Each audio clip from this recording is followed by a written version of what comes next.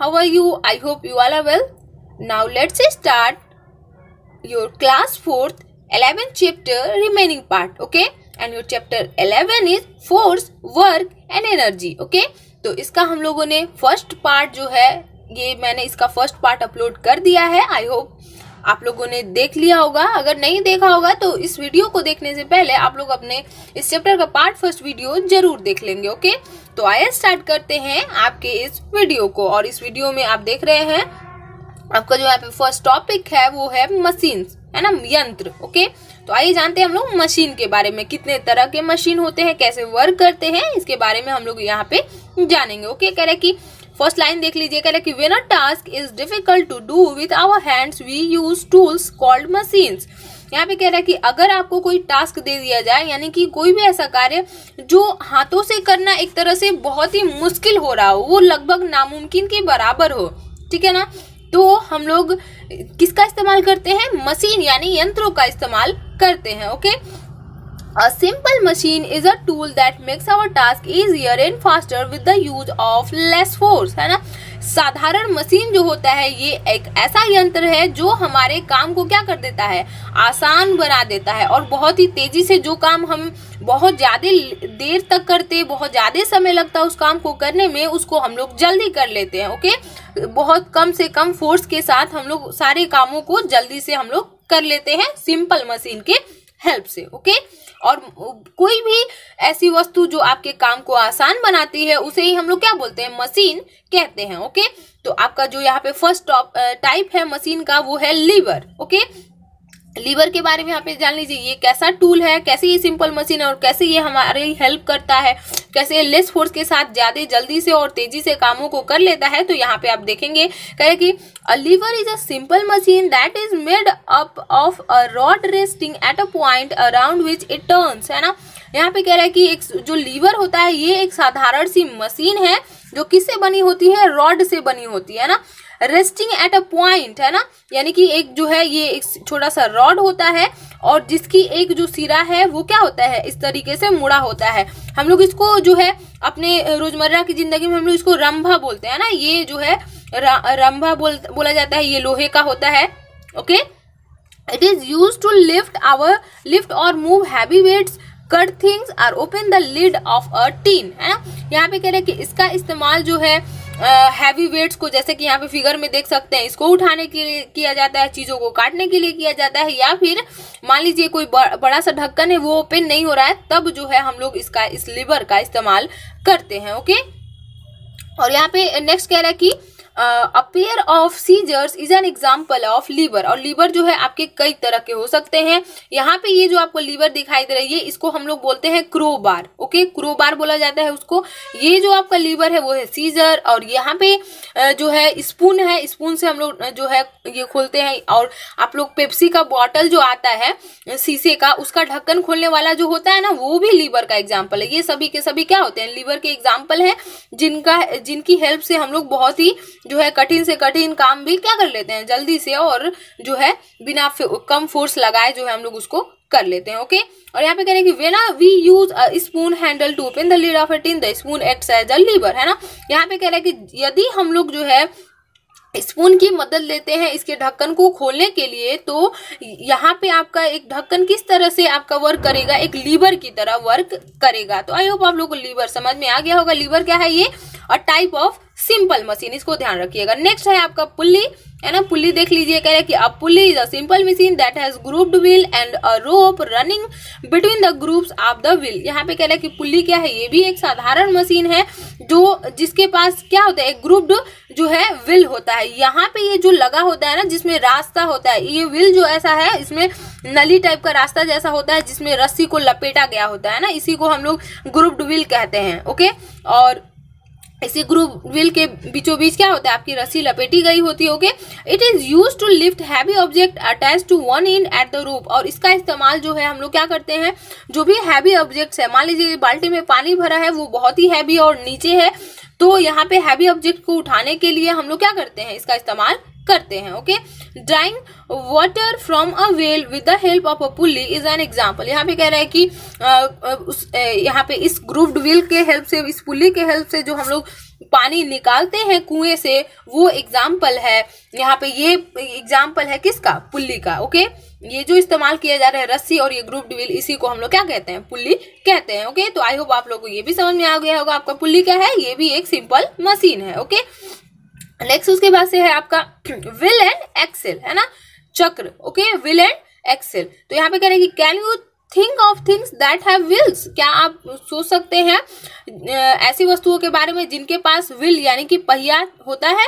Almost all vehicles have wheel, लगभग जितनी भी गाड़ियां होती हैं सभी के पास व्हीकल होता है। Okay, this wheels have a rod connected to them, और ये जो पहिया होते हैं इनमें क्या लगा होता है? एक रॉड लगा होता है, जैसे कि यहाँ पे आप देख सकते हैं बीच में क्या लगा होता है? रॉड लगा होता है, जिससे आपके दोनों के दोनों जो है पहिए जुड़े होते हैं। Okay, this rod is called the Excel, और ये जो आपका रॉड होता है इसी को हम लोग क्या कहते हैं? एक्सेल कहते हैं। ये आपका व्हील एक्सेल कहलाता है, और ये जो पहिया लगा है दोनों तरफ इसको हम लोग क्या कहते हैं? व्हील कहते हैं। Okay, moving heavy objects become easier with the help of wheel and Excel, और यहाँ पे कह रहे हैं कि इसके हेल्प से हम लोग क्या कर सकते हैं? बहुत ही हैवी से हैवी लोड्स को आसानी से इन व्हील और एक्सेल के हेल्प से एक जगह से दूसरी जगह हम ले जा सकते हैं ना। बहुत ही हैवी ऑब्जेक्ट्स को हम लोग इस व्हील और एक्सेल से, आप इस पे कितना भी हैवी ऑब्जेक्ट्स रखोगे उसको इस व्हील एंड एक्सेल के हेल्प से आराम से खींच कर ले जा सकते हैं। अगर ये व्हील एंड एक्सेल नहीं होता फिर आपको वो हैवी ऑब्जेक्ट्स ले जाने में क्या हो जाती? मुश्किल हो जाती। ओके, तो आई होप आप लोग को यहाँ तक बिल्कुल समझ में आ गया होगा। तो ये जो सभी के सभी यहाँ पे liver, pulley, wheel and Excel, ये सभी के सभी क्या थे?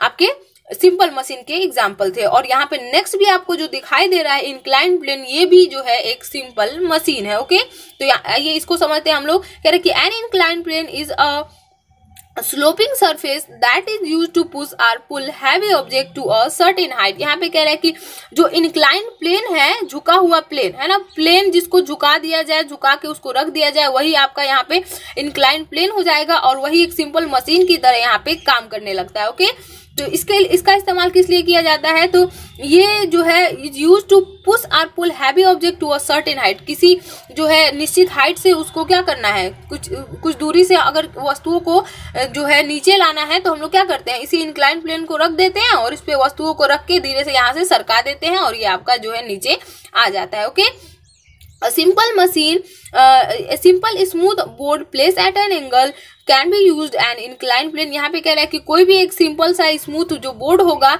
उसको हम लोग थोड़े बहुत एंगल पे अगर झुका देंगे तो वही यहाँ पे इंक्लाइंड प्लेन की तरह वर्क करने लगता है। Okay, you must have seen heavy cottons being loaded onto a truck bye pushing them up an incline board. यहाँ पे कह रहा है कि आप लोग देखे होंगे जो भी हैवी कार्टून्स होती हैं, जो ट्रकों से रात के जो भी सामान लाए जाते हैं तो उसपे क्या कर दिया जाता है? एक जो है आपका बोर्ड जो है इसको इंक्लाइन करके, लकड़ी का जो पटरी चाहे कुछ भी यहाँ पे इंक्लाइन करके, और इससे जो है वस्तुओं को धीरे धीरे यहाँ से क्या कर लिया जाता है? सरका लिया जाता है, ताकि वो आसानी से नीचे आ जाता है। अगर वही हम लोग उसको उतारते, कोई ह्यूमन बींग इसको उतारता तो बहुत ज्यादा फोर्स लगता है, जबकि इसकी वजह से उसको कम फोर्स लगता है और आसानी से सभी चीजें नीचे आ जाती है। ओके, और यहाँ पे कह रहे कि screw and wages are two types of incline plane, और इंक्लाइन प्लेन भी आपकी दो तरह की है, एक है आपका स्क्रू और दूसरा है यहाँ पे वेजेस, है ना। तो आइए जानते हैं हम लोग स्क्रू और वेजेस के बारे में, जिसमें आपको फर्स्ट यहाँ पे दिखाई दे रहा होगा आपके स्क्रूज। ओके, तो यहाँ पे कह रहे कि a screw is actually an incline plane thread wrapped around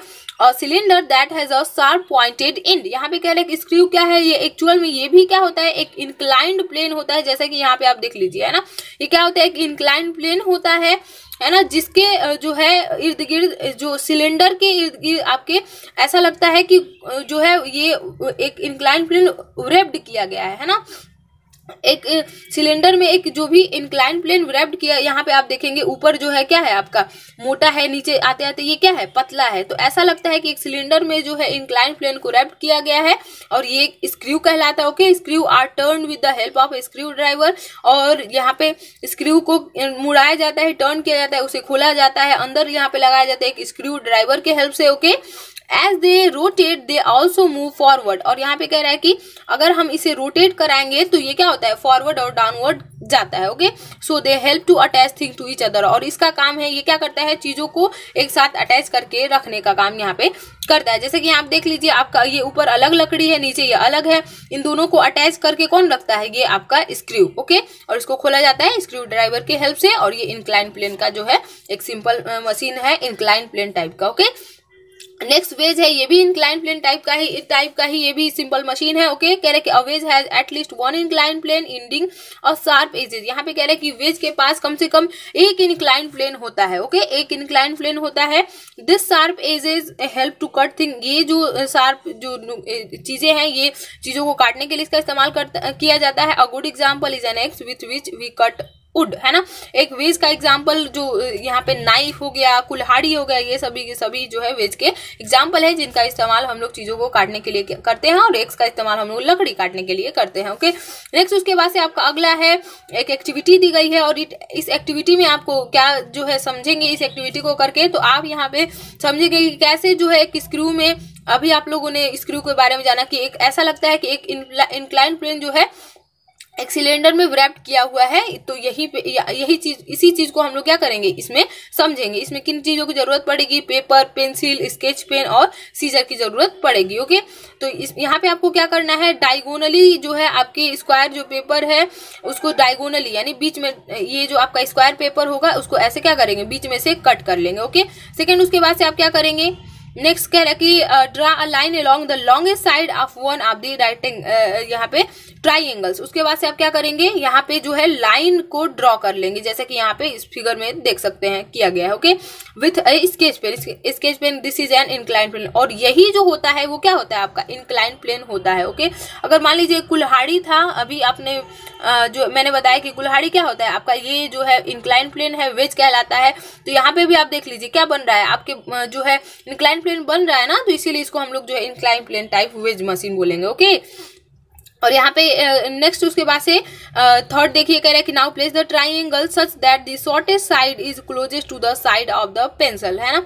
यहाँ पे इस तरीके से जैसे ये रखा हुआ है, इसको रखेंगे, इसको ऐसे फोल्ड कर देंगे तो आपको जो है दिखाई देगा, है ना, कि जो है ये जो हमने क्या किया, एक इंक्लाइन प्लेन को एक सिलेंडर, ये आपका सिलेंडर है पेंसिल, इसमें रैप्ड कर दिया गया और इसका पॉइंटेड इन है, बिल्कुल ये आपके किस तरह से बन गया, तो यहाँ पे ये आपके एक स्क्रू की तरह बन गया। तो स्क्रू भी बिल्कुल इसी तरीके से होता है। ओके, अब हम लोग चलेंगे आपके नेक्स्ट पेज नंबर 127 पे। ओके, और पेज नंबर 127 का जो फर्स्ट टॉपिक है वो है एनर्जी एंड इट्स सोर्सेज, है ना, ऊर्जा और उसके सोर्स, यानी कि ये कहाँ से आते हैं, हमें एनर्जी कहाँ से मिलता है। तो सबसे पहले हम एनर्जी का डेफिनेशन जान लीजिए। एनर्जी कहते हैं, कह रहे कि energy is the ability to do work, है ना। एनर्जी क्या होता है, एनर्जी वो एबिलिटी है जिससे हम लोग जो है कार्य को करते हैं, है ना।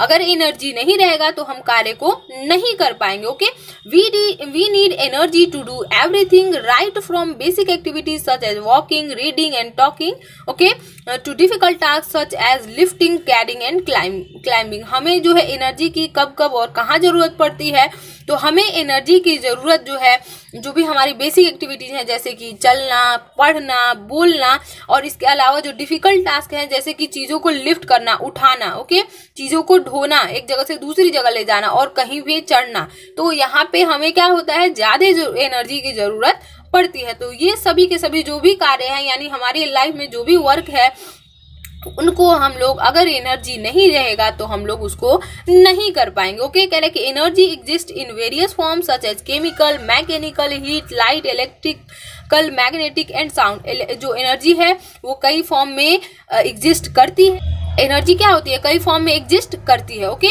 जैसे कि chemical, mechanical, heat, light, electrical, magnetic और साउंड, है ना। इन सारी जो है फॉर्म में आपकी एनर्जी एग्जिस्ट करती है। Okay, energy can change from one form to another, और एनर्जी की ये एक खासियत है, ये क्या होता है, एक फॉर्म से दूसरे फॉर्म में हम लोग बदल सकते हैं। यानी मैकेनिकल एनर्जी को अगर हम चाहें तो हम इसको किस में बदल सकते हैं, इलेक्ट्रिकल एनर्जी, और इलेक्ट्रिकल एनर्जी को चाहें तो हम मैग्नेटिक में बदल सकते हैं, और मैग्नेटिक को चाहें तो हम लोग किस में बदल सकते हैं, इलेक्ट्रिकल एनर्जी में बदल सकते हैं। ओके, हम लोग एनर्जी को एक फॉर्म से दूसरे फॉर्म में चेंज कर सकते हैं। नेक्स्ट उसके बाद से आपका अगला टॉपिक है सोर्सेज ऑफ एनर्जी। अब तो आप लोग जान गए एनर्जी के बारे में, एनर्जी की डेफिनेशन जान गए। एनर्जी की डेफिनेशन क्या होती है, जो कार्य करने की क्षमता होती है उसे हम लोग क्या कहते हैं, एनर्जी कहते हैं। Okay, energy is the ability to do work, याद रखिएगा इसको।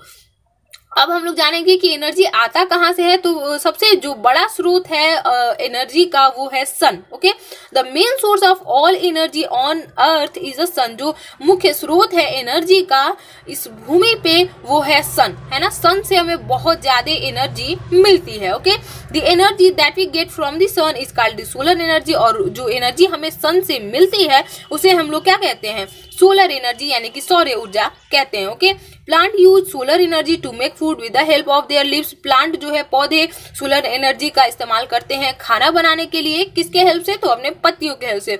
पत्तियों में ही ये पत्तियां क्या करती हैं, सनलाइट जो भी आता है उसको लेती हैं और अपना भोजन बनाती हैं। Okay, food has energy stored in the chemical form. और यहाँ पे कह रहा है कि फूड के पास जो एनर्जी होता है वो एक केमिकल फॉर्म के रूप में, स्टार्च के रूप में जो है उन पौधों में स्टोर हो जाता है। Okay, we get heat and light energy from the सन। हमें हीट और लाइट दोनों के दोनों एनर्जी किससे मिलते हैं, सन से मिलते हैं। Okay, solar energy can also be use to generate electricity. Solar energy का इस्तेमाल हम लोग जो है इलेक्ट्रिसिटी जनरेट कराने में भी करते हैं। जो भी छतों पे सोलर पैनल लगे होते हैं ना, वो इसीलिए जो भी आपका हीट और लाइट एनर्जी आ रहा है वो जो भी सोलर पैनल लगा हुआ है वो उसको किसमें बदल देता है, इलेक्ट्रिसिटी, विद्युत में चेंज कर देता है। नेक्स्ट उसके बाद से आपका अगला है water. Okay, moving water also has a lot of energy in it. Moving water जो बहता हुआ पानी है उसमें भी बहुत ज्यादा एनर्जी होता है। Okay, this energy is called hydro energy. और ये जो मूविंग वाटर है इससे जो एनर्जी हम लेते हैं और इससे जो भी एनर्जी मिलती है हमें वो कहलाती है हाइड्रो एनर्जी। ओके, हाइड्रो का मतलब होता है पानी और ये जो है वाटर से मिला है, इसीलिए ये एनर्जी कहाँ से मिला है, वाटर से मिला है, इसीलिए इसका नाम है hydro energy. Okay, to use this energy we build dams. और इस एनर्जी का इस्तेमाल करने के लिए हम लोग जो है बड़े बड़े डैम्स बनाते हैं। Okay, this dams allow the water to fall from a height on to turbines with great force. यहाँ पे कह रहा है कि ये जो डैम बनाए जाते हैं बड़े बड़े, तो यहाँ से इन डैम से क्या होता है, यहाँ पे फिगर में भी आप देख सकते हैं बहुत ही ग्रेट हाइट से पानी गिरता है और ये क्या किया जाता है, इस पानी को यहाँ पे डायनेमो लगा दिया जाता है, टर्बाइन्स लगा दिए जाते हैं और ये पानी डायरेक्ट उस पे गिरता है और जो है आपका डायनेमो चलने लगता है। बहुत ही ज्यादा फोर्स से ये पानी गिरता है। ओके, और आपका जो भी टरबाइन है वो चलने लगता है। जैसे ही टरबाइन मूव होता है then turbine move and produce electricity. और ये टरबाइन मूव होके क्या करता है, इलेक्ट्रिसिटी जनरेट करने का काम करता है। ओके, टरबाइन क्या होता है, तो यहाँ पे देख लीजिए, कह रहे हैं कि turbine is a machine with rotating blades. Turbine एक ऐसा यंत्र है जिसके पास क्या लगा होता है, रोटेटिंग ब्लेड्स लगे होते हैं जो कि इलेक्ट्रिसिटी जनरेट कराने में हमारी हेल्प करते हैं। एक्चुअल में उसमें डायनेमो लगा होता है मैग्नेट का, जो कि मैग्नेट क्या हो जाता है, मैग्नेटिक जो भी आपकी एनर्जी है वो इलेक्ट्रिसिटी में कन्वर्ट हो जाती है। ओके, नेक्स्ट उसके बाद से आपका इस चैप्टर का लास्ट टॉपिक है, यहाँ पे देख सकते हैं वो है विंड। विंड से भी हमें एनर्जी मिलती है। Okay, moving air is called wind. Wind तो आप लोग जानते ही होंगे, जो भी बहती हुई हवा है उसको हम लोग क्या कहते हैं, विंड कहते हैं। Any object that is moving has energy in it. कोई भी वस्तु जो चलती है उसके पास क्या होता है, ऊर्जा होता है। Okay, energy of the wind called wind energy. और जो हवा की जो एनर्जी होती है उसे हम लोग क्या कहते हैं, विंड एनर्जी कहते हैं। वाटर का एनर्जी था तो हम लोग उसे क्या कहते थे, हाइड्रो एनर्जी। सोलर से यानी सन से जो मिला था उसको हम लोग कहते हैं सोलर एनर्जी। और विंड से जो हमें एनर्जी मिलता है उसे हम लोग क्या कहते हैं, विंड एनर्जी। ओके, और यहाँ पे विंड एनर्जी क्या करता है, हमारा विंड एनर्जी जो है, विंड मिल्स जो लगे होते हैं, ये जो है आपके बड़े बड़े विंड्स है, इसका भी इस्तेमाल जो है इलेक्ट्रिसिटी जनरेट कराने में ही किया जाता है। ओके, ये जो आपकी पंखियां लगी हुई होती हैं, ब्लेड्स जो लगे हुए हैं, इस पे जब हवा पड़ता है तो ये उसको घुमाता है और इसके पीछे आपका डायनेमो लगा हुआ है, टरबाइन लगा हुआ है जो घूमता है और इलेक्ट्रिसिटी जनरेट करता है। टरबाइन क्या करता है, ये एक ऐसा यंत्र है जो क्या करता है, इलेक्ट्रिसिटी जनरेट कराने का काम करता है। ओके, तो यहाँ पे देख लीजिए, कह रहा है कि विच in turns can move turbine. Okay, ये टरबाइन को जो है घुमाने का काम करता है हवा और इससे इलेक्ट्रिसिटी जनरेट होती है। The movement of turbine help to produce electricity. और जो भी ये जब टरबाइन घूमता है तो इसके हेल्प से क्या होते हैं, इलेक्ट्रिसिटी जनरेट होती है। ओके, आई होप आप लोगों को ये चैप्टर बिल्कुल अच्छे से समझ में आ गया होगा। अगर किसी भी बच्चे को कोई भी जो है टॉपिक में कोई भी उसको प्रॉब्लम है, कुछ नहीं समझ में आ रहा, अगर डाउट है तो आप लोग मुझसे कमेंट सेक्शन में पूछ सकते हैं। और अपने इस बुक के सभी वीडियोस को पाने के लिए आप मेरे चैनल को सब्सक्राइब कर दीजिएगा। और अगर ये अच्छा लगा हो तो इस वीडियो को लाइक कर दीजिएगा और सभी क्लासमेट तक ये वीडियो शेयर कर दीजिएगा। Okay, bye, C you soon in the next video.